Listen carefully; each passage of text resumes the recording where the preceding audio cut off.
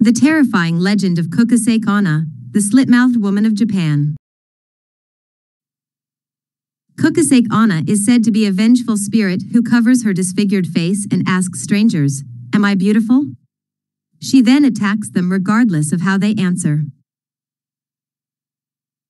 Japan has its fair share of monsters and ghost stories. But few are as frightening as the legend of Kuchisake Onna, the slit-mouthed woman. According to this creepy urban legend, Kuchisake Onna appears to people walking alone at night. Upon first glance, she seems to be a young, attractive woman covering the lower part of her face with a mask or fan. She approaches her victim and asks a simple question, "Watashi, kirai, or am I beautiful?" If the victim says yes, the Kuchisake Onna exposes her full face, revealing her grotesque, bleeding mouth slashed ear to ear. She will ask once again, "Am I beautiful?" If her victim then says no or screams, Kuchisake Onna will attack and slash her victim's mouth so that it's like hers. If her victim say yes, she may leave them alone, or follow them home and murder them. This eerie urban legend is bound to send a shiver down your spine. So where exactly did it come from? And how can someone survive an encounter with the Kuchisake Onna? Where did the Kuchisake Onna legend originate? Like many urban legends, the origins of the Kuchisake Onna can be difficult to trace. It's believed that the story first emerged during the Heian period, 794 CE to 1185 CE. As the Atlantic reports, the Kuchisake Onna may have once been the wife of a samurai who mutilated her after she was unfaithful.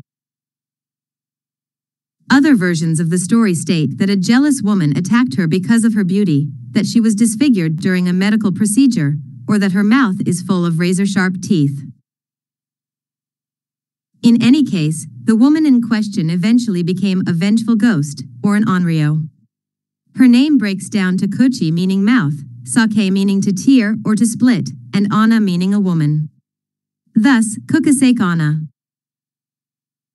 The spirits of the dead who were killed in particularly violent manners, abused wives, tortured captives, defeated enemies, often do not rest well, an online database of Japanese folklore called yokai explained. The Kuchisake Onna is thought to be one such woman. As the Kuchisake Onna, this vengeful spirit soon sought to take her revenge. So what exactly happens when you cross her path? And, more importantly, how can you survive meeting her? The spirit's dangerous question, "Watashi, kirai?"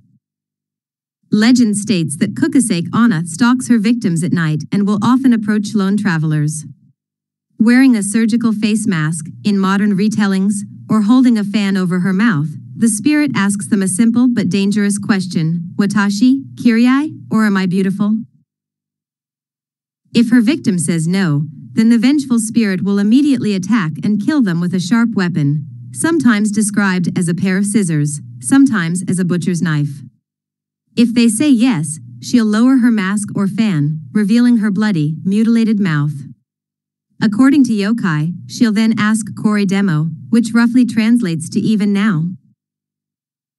If her victim screams or cries out no, then Kuchisake Onna will mutilate them so that they look like her. If they say yes, she may let them go. But during the night, she'll return and murder them.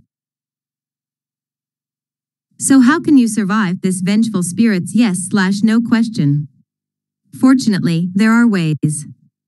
The Business Standard reports that you can tell the spirit that she's average looking, throw hard candy called Becco aim at her, or mention hair pomade which, for some reason, Kuchisake Onna can't stand. The Kuchisake Onna legend today. Though an ancient legend, stories of the Kuchisake Onna have endured for hundreds of years. Yokai reports that they spread during the Edo period, 1603 until 1867, though Kuchisake Onna encounters were often blamed on a different, shape-shifting spirit called kitsune. And in the 20th century, this creepy legend enjoyed a new resurgence.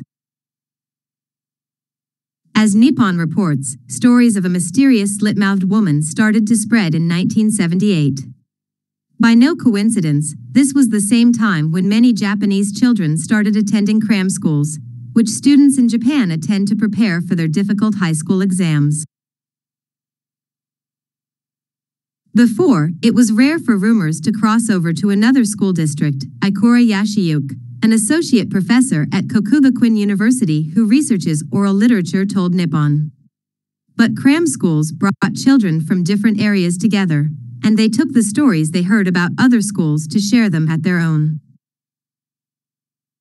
As communication techniques grew more advanced, like the internet, the legend of the Kuchisake Onna spread even further.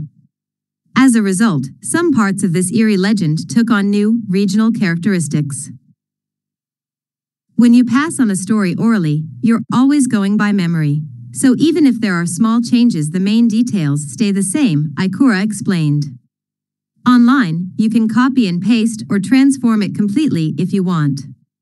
It happens instantly, and physical distance is not an issue. When urban legends travel to cities in other countries, they can change to fit better into the local culture.